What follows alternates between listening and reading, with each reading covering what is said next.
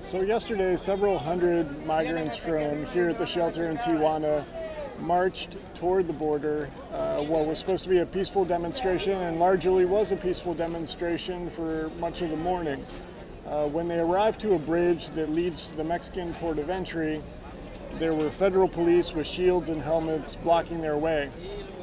They were there for 10-15 minutes. They sang songs, they chanted, "We are migrants, we are workers, we're not criminals."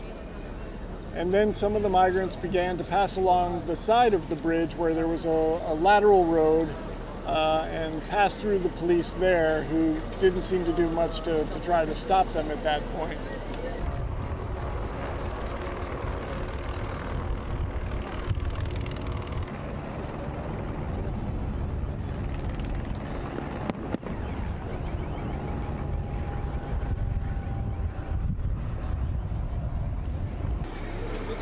Maybe 500, 600 yards to the border fence.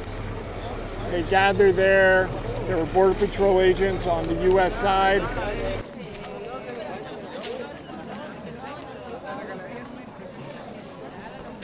All the while, a Customs and Border Protection helicopter was hovering over the area.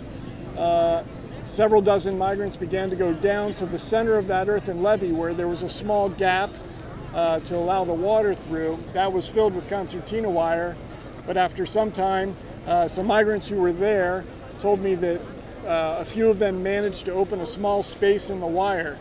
A woman told me this morning that she saw several people get through. Some were trying to pass children through, and that's when agents on the U.S. side fired tear gas into Mexico. They fired it over the earthen levee.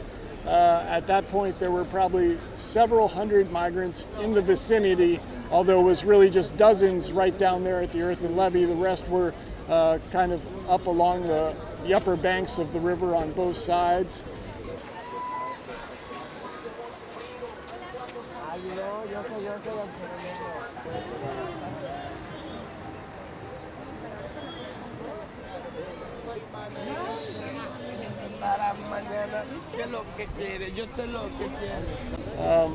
The gas was blowing with the breeze in the same direction, the only direction that the migrants could run. There were parents clutching young children in their arms, trying to run as fast as they could. It was difficult to see because eyes were watering, your nose was running, it was mucus flowing out of your mouth. People were coughing, children were coughing, choking on the gas.